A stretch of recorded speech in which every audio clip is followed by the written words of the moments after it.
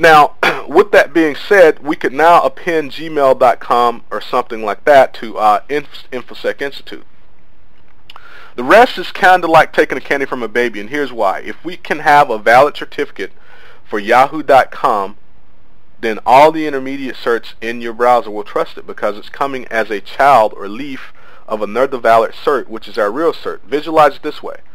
Yahoo.com is valid, but so is yahoo.com.infosecinstitute.com if infosecinstitute.com has a signed and valid cert of its own. Now, therefore, we can present the client with our forward cert. It'll be taken as valid, and the victim won't see this certificate and cannot be validated warning or any of those crazy messages that kind of alert them to the fact that something's not quite right. Now, here's the thing. Ironically, most of the world, specifically the average end user, will just click accept on that thing even if it says it's an invalid certificate or it can't be validated. But people that are relatively tech savvy or security savvy, they won't accept that. They'll probably, cancel out.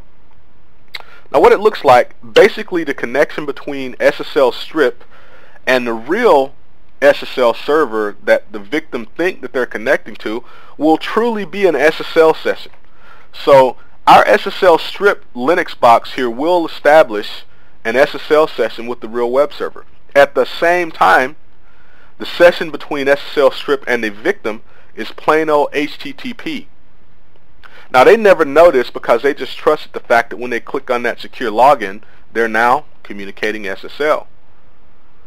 So what happens is when they do that, they click that secure sign-in button, and then they enter the credentials and send them. Those credentials are really coming across an unencrypted HTTP session, which is basically clear text. SSL strip rips this off, sends it right over to Ettercap or whatever you happen to have listening. It could be other things actually. Then SSL strip proxies these credentials that the client sends over to the real server that they think they're connecting to and forms a real SSL session on that side. Now, here's basically what it looks like.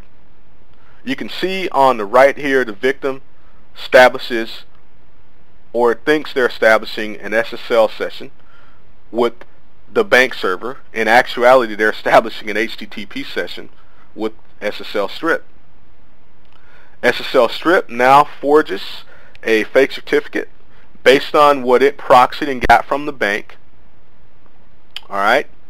After it forges that fake certificate, it now sends that certificate to the victim. The victim knows no better because the certificate looks valid. Proceeds to send credentials. Again, they're coming over SSL over over HTTP over port 80. They're being redirected to port 10,000, and we'll look at that in just a second when we break the commands down. And then SSL strip can rip those credentials right off and send them to whatever else you happen to have listening. Now, the first command we entered in the video, or one of the first commands, was this echo command, and basically I'm just echoing the value of 1 to this config file. This is an IP forward file, and all it does is turn on or enable IP forwarding on your Linux box. In other words, it allows your Linux box to act like a proxy.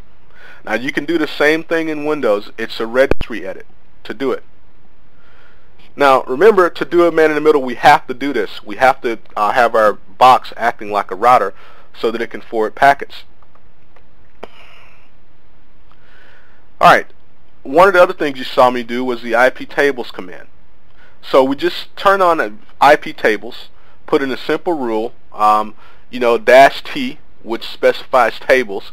We're saying NAT here, and we're using the -A, which basically tells us to append a rule to an accepted chain. So we're appending the pre-routing rule. We're specifying a protocol of TCP, specifying a destination port of 80, and we're saying now take that and do an action. What action? The -J specifies action. We're saying redirect that traffic to the port of 10,000. And the reason we send it to 10,000 is that's the port SSL strip listens on by default. Now with SSL strip we could specify another port. It's just that when you did the IP tables command, you'd have to specify that same port in your IP table rule here. Alright, continuing on. Next thing we did was ARP spoof. So this is how we ARP spoof 132, which is the victim, and we make the victim think that we're the gateway.